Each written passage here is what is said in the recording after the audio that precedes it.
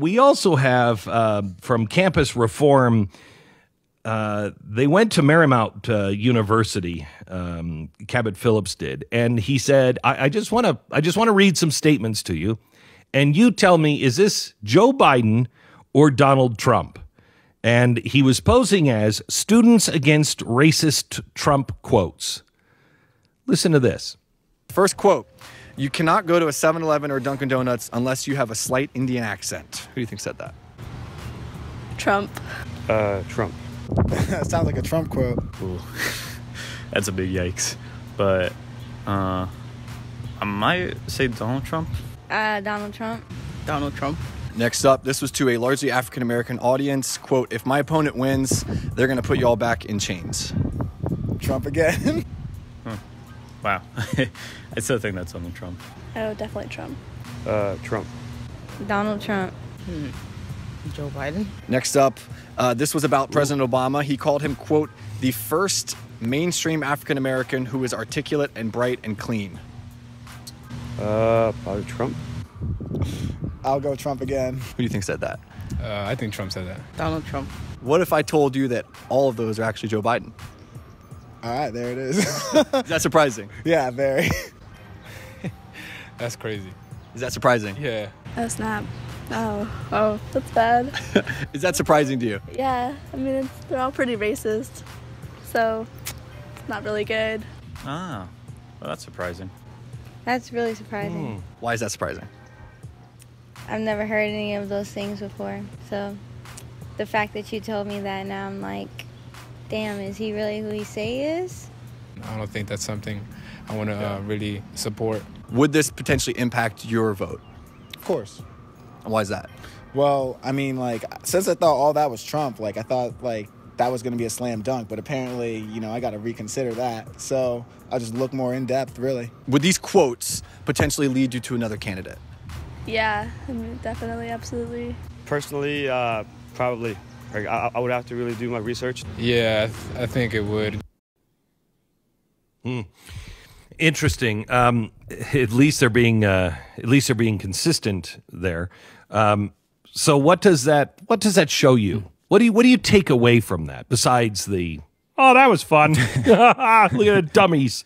Well, first of all, it was fun. Look at the dummies. But second of all, I would say, that's right. It's one of those things where, forget the fact that obviously, like, the double standard on what is racist speak or not is a big problem here. I mean, you know, this is a great example. You brought up as well the talk about revolution.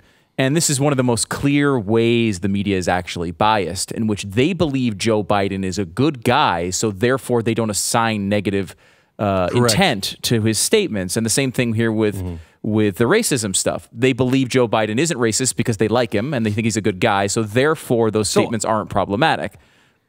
May I disagree with you just a bit, Sure. and I'd like to hear your opinion on this. I'm not sure that they do like him. I think they like him as much as they liked Hillary Clinton, you know, in 2006. He's just a vehicle. He's not. They'll take him down the minute they feel they can, because they have another option. I think you're right on that. I think that they don't want to destroy him right now because they think he might win. And they see, and this is not how I feel, obviously, but they see the media, like the media, it sees itself as a problem as to how it treated Hillary Clinton. They think this is serious. They think they were too tough on Hillary Clinton in 2016, and it's one of the reasons why Trump won. Now, I know that feels like a completely different world, and it is. It's DC, it's New York, it's the media. But that's how they see that and how it played out. So they're very careful here.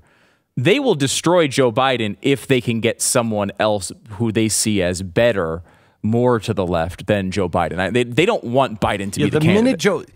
If Joe Biden were close to everybody else, they would be torpedoing him right now.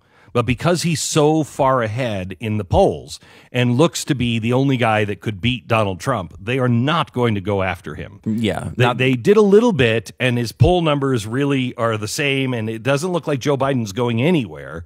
And so they're going to back off on him. Yeah. But what I found was the most important part of this was when she said, "I haven't heard any of that." Yeah.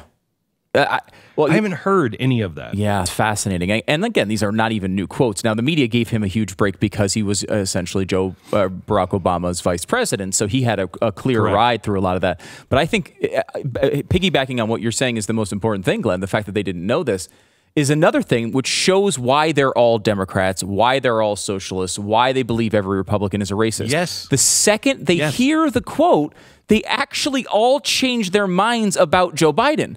And that's, I think, actually worse. Like, you don't know the context. You have no idea what's going on. You're going to change your opinion on a man from a quote that's completely out of context from a person you don't know who does have an agenda? Like, that's a huge problem. The research needs to be done. You need to have principles. These things can't just be these flippant decisions, and that's the bigger problem. So here's the thing. This is why they're silencing voices. This is why they must put Steven Crowder out. They must put, Mark Levin or anybody else. They must put them out of business, because once you hear the facts, you change.